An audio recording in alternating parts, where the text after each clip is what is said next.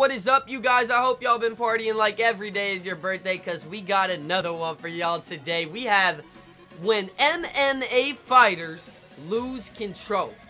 So I already know this is going to be a great one. I hope to hear some, I'm saying, top tier trash talk. I need some, hold up, my fan, it is hot, y'all, in my room. But I need some top tier trash talk. I'm looking for top tier, you know what I'm saying? I don't even know what I'm saying, but I'm looking for top tier whatever it is. I need some fights. I need some rumble, wrestling, you know what I'm saying? But without further ado, please make sure y'all like and subscribe and join the crew on the road to 1.6K for y'all. And let's get right to it, man. Don't you ever talk about my mom. Don't you ever talk about my mom. Dad, I want to get in the middle. Like whatever you want. What'd he say about your mama? Out of you right now. Don't you ever talk about my mom. Yeah, talk about yeah. What's good? Oh, hit him with what? We gonna start off the video like that? Oh my gosh. The boy beat, you know what I'm saying?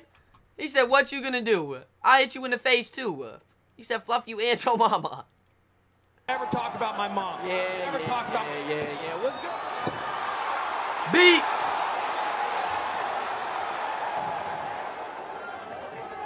MMA is undoubtedly one of the most physically and mentally demanding sports in the world. Fighters need to be extremely dedicated and mentally strong in order to succeed at the highest level. No fighter wants to let an opponent get in the way of their success, and because of this, they can get very emotional during the events leading up to a fight. Unfortunately, some fighters let these emotions get the better of them. Yes, sir, Connor! I'm Joe MMA 195, and today we'll be looking at 5 times that MMA fighters lost control.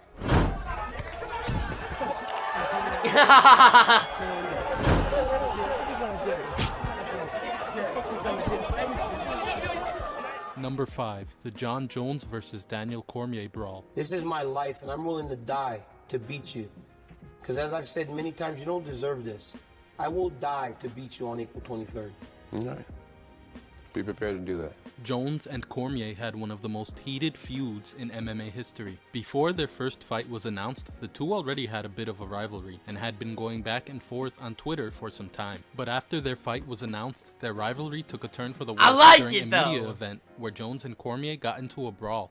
The brawl was started during their very first stare down, when Jones aggressively placed his forehead against Cormier's, to which Cormier responded by shoving Jones. A fight then ensued as Jones shoved UFC executive Dave Schuler to the ground while trying to get to Cormier.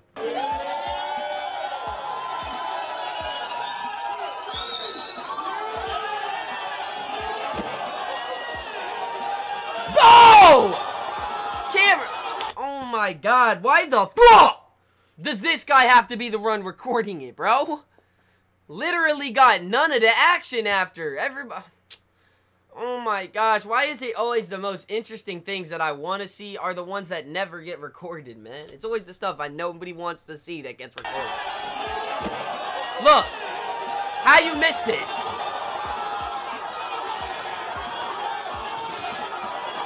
The brawl was quickly broken up, but as the fighters were being pulled away by security, Cormier attempted to get one last shot at Jones as Cormier pulled off his shoe and threw it across the room.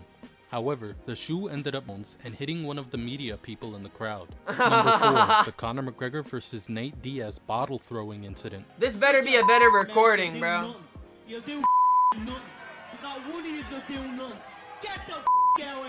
Nate Diaz and Conor McGregor undoubtedly had one of the most entertaining rivalries of all time. The trash-talking exchanges during the build-up to their first fight at UFC 196 were hilarious, and the two seemed like they were made to fight each other. So he put a flame out in front of him, and I quickly snatched it and broke his wrist. You got a scare little chasey shot.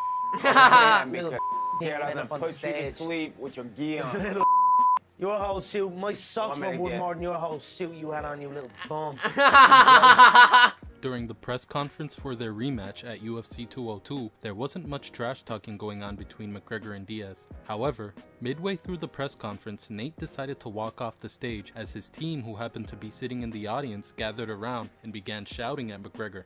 This then escalated when Nate decided to throw a bottle at McGregor, to which McGregor responded by grabbing soda cans and throwing them at Diaz and his team.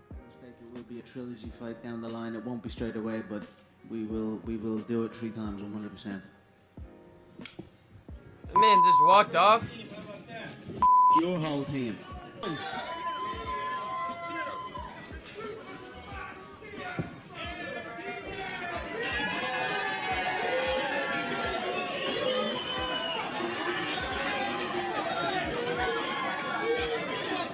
Shut your mouth, you'll do nothing. You'll do nothing. Not one of you will do nothing. Yes, get out of here!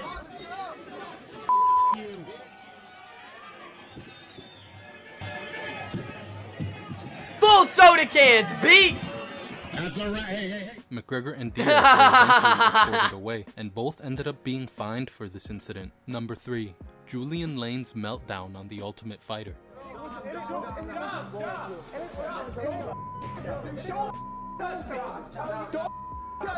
Yeah, don't touch that dude. Oh my god. That boy is, you know what I'm saying? Pause, but that boy is a mean looking dude. That boy is swole. That is a mean looking dude.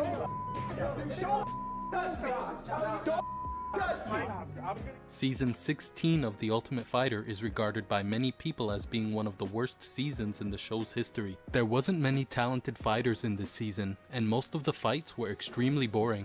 However, the one saving grace of this season that made it a bit entertaining was the house drama, as a fighter named Julian Lane had frequent violent outbursts throughout the season. Because I'll beat somebody's ass in this house, and I'll get sent home. Well, that's a bad decision. Playing, dog, right now. His most infamous outburst happened after Let he me got see drunk it. and attempted to start a brawl with another fighter. When his friends held him back to prevent him from fighting, he began to throw a tantrum as he uttered a phrase that would go down in infamy. Let me bang, man. I want to do that, man. Let me bang. I do let you bang. Hey. Let me bang again, man. I let you bang. I let you bang. Let me bang. Wait. What? I'm just so confused. Is he talking about, like, let him bang? Or, like, let me bang? You know what I'm saying? Is he talking about let me bang? Or let me bang? I'm very confused. But they just went from fighting to let me bang. Do that, man. Let me bang. I do let you bang. Hey. Let me bang again, man. I let you bang. I let you bang. Let me bang. Let you bang. Number 2. Cody Garbrandt versus TJ Dillashaw. Can someone... I'm just trying to figure out exactly what just happened. What does he mean by let me bang, bro? Or like... Someone give me some context. On The Ultimate Fighter.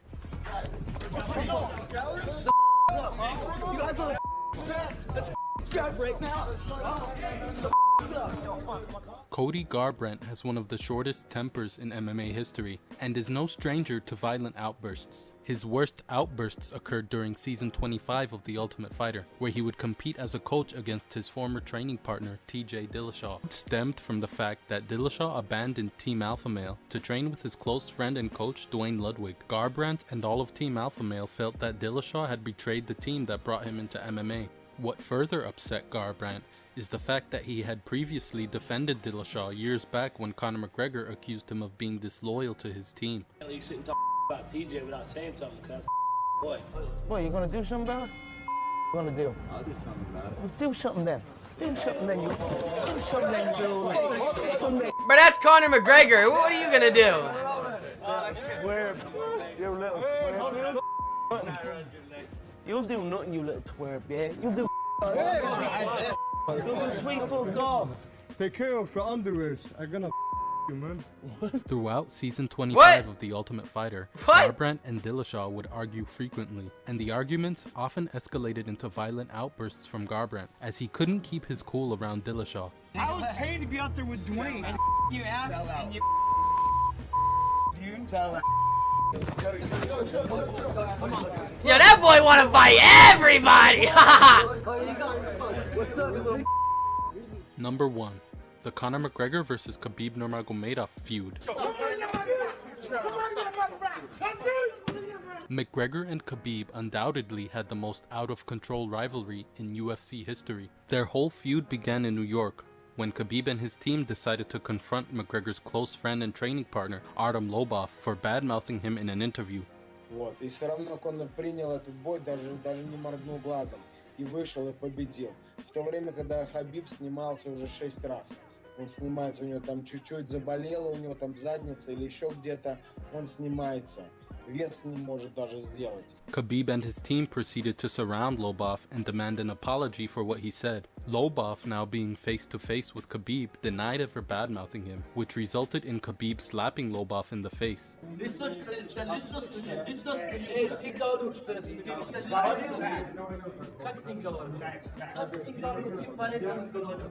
When McGregor caught wind of what had happened, he and his teammates decided to fly out to New York and get some payback. Let's On go, April baby! 5th of 2018, McGregor and his team showed up at the Barclays Center in New York, where multiple fighters, including Khabib, had just gotten done promoting the upcoming UFC event.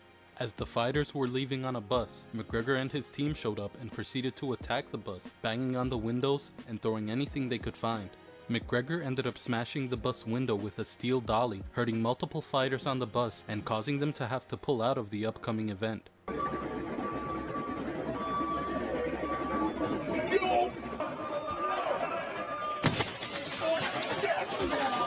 McGregor was then fined and arrested for this incident, but was bailed out soon after. Later that year, McGregor would go on to fight Khabib at UFC 229 in a one-sided beating that McGregor ultimately lost. Khabib would then proceed to jump over the cage as he and his teammates would start a brawl with McGregor and his team as an act of revenge for the bus incident.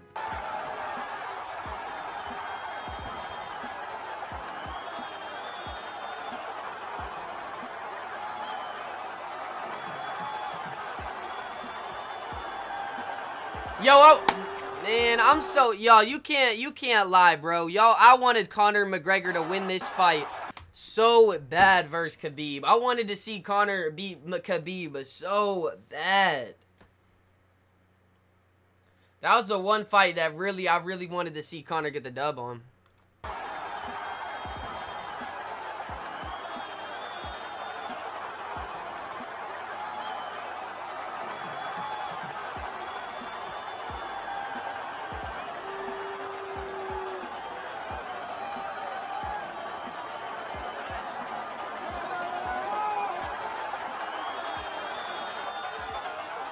The brawl was eventually broken up and everyone involved was escorted out of the arena. However, to this day, this undoubtedly remains as being the most out-of-control feud in the history of MMA. Hey, we love it, man. They brought Conor McGregor, man, like him or hate him, man, did he bring some entertainment to the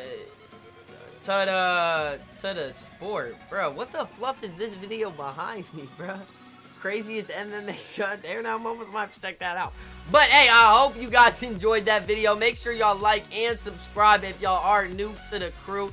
Shout out to this video. Let me know what you guys think was the best MMA beef or whatever they call it, and which one was your favorite. I definitely think the Conor was a good one. I like the Conor and Nate Dan. Conor just is one of the best trash talkers in the sport and really does know how to bring the entertainment with it. I hope you guys like that. Make sure y'all like and subscribe if y'all are new to the crew, and y'all have a fantastic day, man. Deuces.